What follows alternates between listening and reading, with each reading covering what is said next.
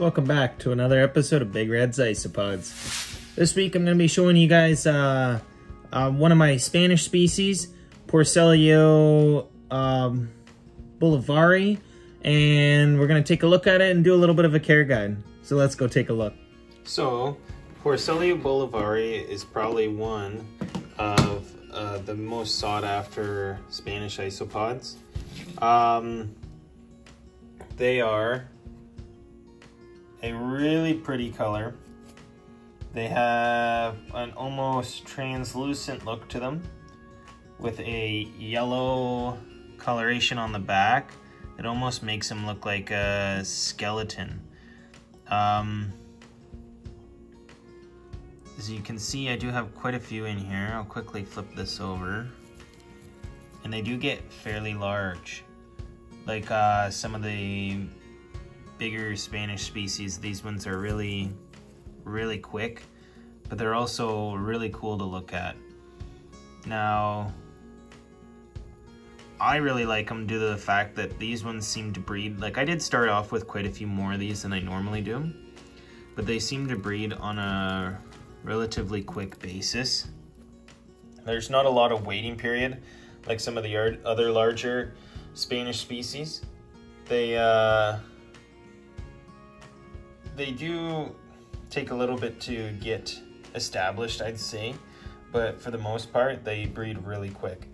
If there was any Spanish species that I would suggest for a bioactive enclosure, it would probably be these guys, because they do have quite the diet, like quite the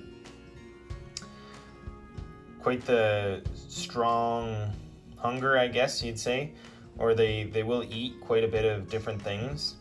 Everything I've seen to give them, they seem to just eat right up, no problem. The only thing I would have to worry about with these ones is, as you can see here, right over here is a perfect example, they will climb the sides of this plastic container.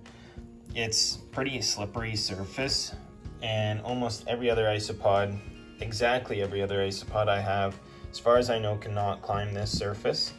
But for some reason, Bolivari can climb a super slick surface. I mean, I do have where I put the tape on the side, guys. It is really got a lot of grip there, and you will see isopods that if I have a leaf that's leaning up against it, they can climb onto there and they'll hold on to here, but they'll slip when they get near the top. Where with Bolivari, as you can see here, I had to use some sparkling super glue because that's all the store had at the time, but I needed some way to keep it, and then some foam to keep a block along the top here, because they were getting out, and I did find a few of them stuck to some of the other bin tops, so I knew that it was a problem. Other than that, these guys are very voracious. They will eat pretty much anything you put in here. This guy's just chewing on some bark down over here. Take a look at him. They are very hardy, but another thing about them that I found quite neat is I saw a video a while back about how most Spanish species do like it to be relatively dry, where Bolivari does enjoy the moisture. I have quite a high moisture gradient in here. I'd say at least half the container has moisture in it. I just moisturize the one side, like I spray down the one side and let it run underneath through the soil. But I do put quite a bit more water in this container compared to some of the other Spanish species. I make sure it's got quite a high moisture gradient. And then, as you can see, they are quite an interesting isopod. I really like the fact that they have the almost rib-like spines sticking out the side of each one of their segments. Kind of gives them an almost skeleton-like look, which is really cool. For their appetite, they will eat both vegetables and protein. I feed them the fish food, and I feed them any vegetables. A lot of the other Spanish species don't seem to be too keen on the vegetables. They do enjoy having some, but these really like to eat anything you put in here. It's almost always gone. There's not a lot that I see left over after feeding these. They do have quite the difference in size female to male ratio. As you can see in here, there's a couple of the guys with the longer tails. The ones that are really long, like this fellow over here, and a couple in the back, those are the males. And the females just have the little short spikes, like this one over here. So it's really interesting in that manner, because then you can tell the difference between the two. And just like some of the other large Spanish species, you do have to give them a lot more space and room to move around, because the females do hold on to their brood a lot longer than, or their mankai a lot longer than some of the other Porcellio species do. There's quite a few of the Porcellios where as soon as the mankai are ready to go, they just drop them on the ground, they're done with them.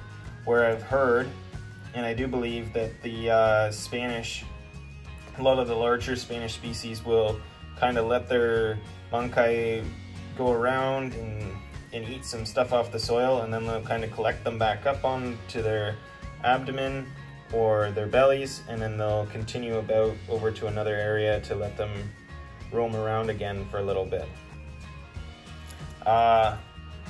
And another reason why I think this would be a relatively good species for a bioactive setup is the fact that they are both fast and they really like to hide, and they can fit in a lot of spaces that a lot of other things can't. They're so flat that they could just squeeze in between spaces that your reptiles would never be able to find them. As long as you had some sort of rocky terrain or bark just like this, there would be no problem, or even leaves. If you had a lot of leaf litter, I don't think your reptiles would be able to eat them all up. And they breed relatively quick, as you can see here. There's multiple different sizes of mankai in here. There's some that are a couple weeks old, some that are a week old, and I think that they would have no problem being in a bioactive setup. They are relatively pricey due to the fact that they are a Spanish species, and all the Spanish species are relatively pricey, but I think that you could potentially use them. If you wanted a Spanish species, a large one, to keep in some sort of bioactive setup, this is probably one of your best bets. There might be some other ones that could be better, but in my personal opinion, this is probably the one I would use. For all the reasons I listed, and the fact that they're just so cool. How could you not? They're the little skeleton looking bugs roaming around. See, there's a male right there. You can tell because of the size of his, I can't remember the name right now. I'd have to look it up for you guys, but you could look it up yourselves. The size of his tail is really how you can tell the difference between the males and the females. As you can see, these ones are long, like long horns, where the females are like tiny little spikes, about half the size, if not less. So that's one of the main reasons, or one of the main ways you can tell the difference between the two. Well, here's an example of a female over here. As you can see, her spikes are about half the size, even though she's larger or older than the other one.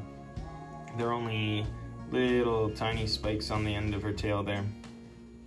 And they don't seem to be too terribly frightened.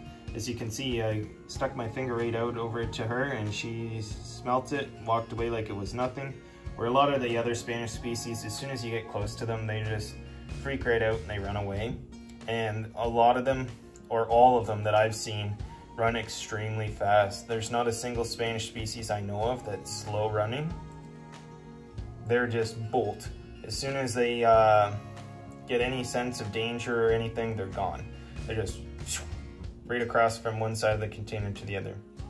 As a hobbyist isopod, this is basically one that everybody's gonna wanna have in their collection, or you need to have in your collection, because it's such a classic isopod. Anybody who deals with isopods, they have this isopod. Any isopod merch that you could buy out there from different YouTubers or websites, like businesses, they're gonna have this isopod on something somewhere in their name, in their brand. These are just such a classic isopod, so easy to take care of for a Spanish species. If you want a beginner Spanish species, I would highly suggest these ones. There are some better ones out there, but if you want to go for a more difficult one and you're trying your hand at something, these ones would be a great one to use. But then just again, be aware of the fact that they are escape artists. Other people have said otherwise, but I really find that these particular ones are real escape artists. I've had so many get out that I thought that I was gonna have some sort of major loss where I might not be able to keep the culture. So that's why I quickly added the foam around here. But I've kept them in here. They're breeding relatively okay. As you can see, there's still a lot of healthy adults in there. And yeah, they're doing really awesome, and I couldn't be happier with them. They bred almost right away as soon as I had them. They've had no major health problems that I've known of, and they just seem to be just one of the coolest isopods ever. As you can see, I kind of startled her there, but I could probably pick one of these up for you guys, no problem. I just don't want to because of the fact that if they did get scared, they would just zoom right off and I would never be able to catch them. They're really, really fast. All the Spanish are. So I tend not to handle my Spanish too much. I don't have a problem handling some of the other larger species, but when it comes to the Spanish and their skittishness, I keep that to a minimum. So in conclusion, Porcellio Bolivari, fantastic isopod to have, whether you want to have them in your collection or whether you want to use them as a bioactive setup. I think that it would be a fantastic isopod to try for a bioactive setup. There's not a lot out there. I would suggest this is definitely one of the ones that I would be willing to give a shot, especially out of the Spanish species. There's a lot more that are a little bit more expensive than him. They're not the cheapest isopod out there by no means, but if you wanted to use a large Spanish species for a bioactive setup, it's definitely one I would consider. Not only the fact that they're just so beautiful that you're going to want to have them in your collection, but the fact that you could put them in a bioactive setup just makes them a great isopod for you to have. Whether you're a hobbyist like me, or a breeder, or whatever else you are. If you want a large Spanish species of isopod, I would definitely suggest getting the Bolivaris. The pictures and the video was proof for itself. You decide whether or not you think it's a beautiful isopod. I sure as heck believe it is, but you guys be the judge of that yourselves. All right, till next time, don't forget to like, comment, and subscribe, and we'll see you guys again next week. Bye.